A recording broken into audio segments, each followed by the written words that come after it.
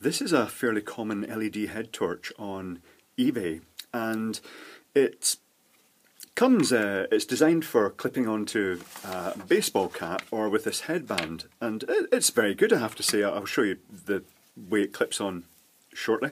So it comes with a headband that can just sort of, you hook it over this here and then you lock it in, and it works very well. It's a nice big pad. It's quite stiff and angleable, which is also good, and it's also enough elastic not to like stem the flow of blood to your brain or anything like that, like some of them.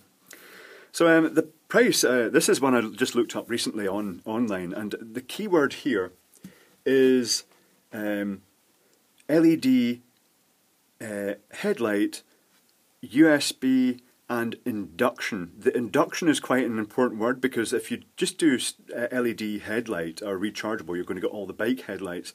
But this one has the induction feature, which is unfortunately its weakest link. So it comes in this. It comes with packaging that's quite stylish in its own right. It looks like some Chinese motivational poster that could possibly say something like, you know, "Go fishing and enjoy the cam." I'm not actually sure what this says. Presumably something about an LED headlight, but it's quite a nice bit of packaging. I quite like that image. However, the torch itself works well. If you clip it on under the baseball cap, skip,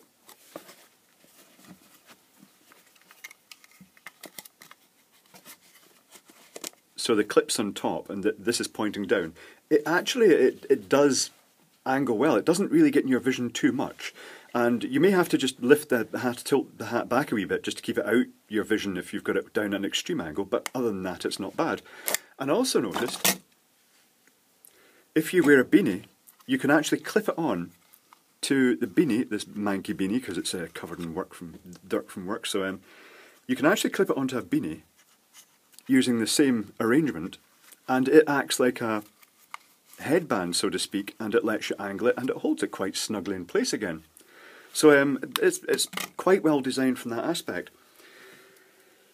The charger is seemingly quite common. It's this little plastic housing with a circuit board in it. It's got a few components in an LED. I think they're mainly, I don't know if they're for limiting current or just for resistance. We'll take a look in that afterwards.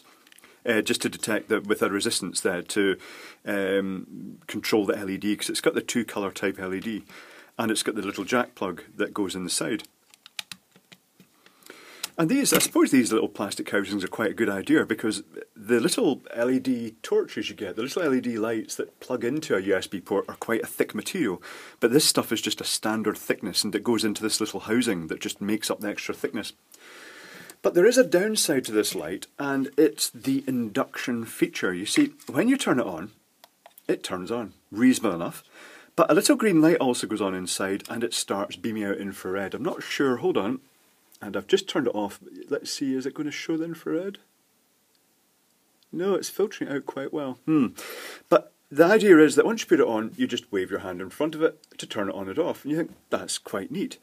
Until you're working on a detailed circuit board like this. You know, you've got a little shiny circuit board to work on, and then you suddenly find that just actually the very act of working on the circuit board, that shiny surface, means that it turns off, and then it will turn on again. I'm just trying to get the angle right here that it does it. When you're pointing it directly at where you're working, it does this sort of turn on, turn off thing, even from quite a modest distance, which it's not actually doing it right now, just for the video. But any bright object, even a bit of paper you're working with, or anything light at all, will falsely trigger it. And it gets annoying, because, you know, even if someone is in the vicinity and they've got if they've got a work jacket that has that reflective tape on it, then as soon as you look anywhere in their direction, it's going to turn the light on and off. Repeatedly, it's almost like it's scanning the barcode of the reflective tapes in the clothing. And, you know, even if they're a couple of meters, you know, maybe about 6 to 8 feet away, it will just continually trigger it, because it's really sensitive to shiny surfaces or reflective surfaces.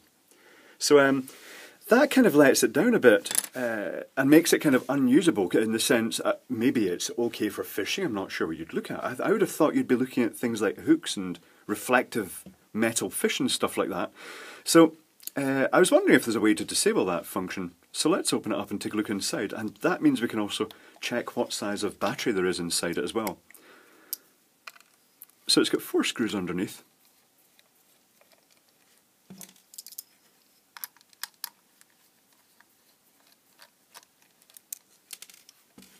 It feels modestly heavy. Looking in the end, you can see the 3 LEDs, plus you can see a dark sensor, which is probably the receiver, and what looks a clear LED, which is probably an infrared emitter.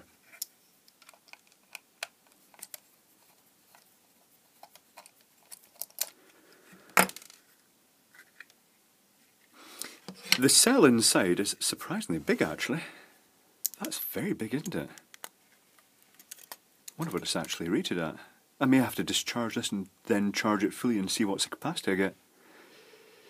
How's that secured? Is it secured in it? Oh no, it just goes on like that. Okay, inside we have the white LEDs. We've got quite a few discrete components in here. I'm not seeing anything major to do with charging unless this has a protective circuitry in it, which it may well do. I shall check that out afterwards as well. It's got this little chip. What does the chip say? Does it say anything? Is it going to be one of these anonymous little... Yeah, it's not got text on it. That's so common with these little chips. It's the generic 8-pin chip that is most likely a little microcontroller that's just been arranged for this particular application. So, I want to disable that feature, and the only way I can think of really doing that easily is just cutting off the infrared LED. Is that going to be a bad idea? So, there's heat shrink sleeve over it. It's this LED in here is the infrared one, so let's just cut it off right now.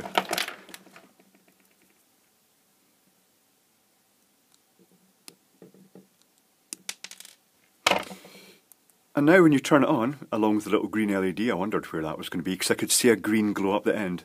Now when you turn it on, yeah, that looks like it. You know, I suppose ultimately if there was a source of infrared, modulated infrared, you'd probably have to either black that across. And actually that's another thing you could have done, but I suppose by removing the infrared LED, I've kind of... how did I manage to trigger that? Oh, it's actually me triggering it just by touching the thing. Is that the receiver? I don't think that is the receiver. I think it's just detecting the slight modulation of, you know, me touching it and adding a sort of stray input. But, I suppose the other option is you could have put a wee cap over this infrared receiver. You could have just blocked up the end of it. Let's cut and take the sleeving off that. It's got the heat shrink sleeving just to block the interference from the sensor at the side. Yeah, that's a 3-pin sensor, so it's obviously like a remote control receiver. It's going to have like power, like positive, negative, and then the signal out, the demodulated signal. Yeah. So now I've done that, that should theoretically make that a much more useful head torch.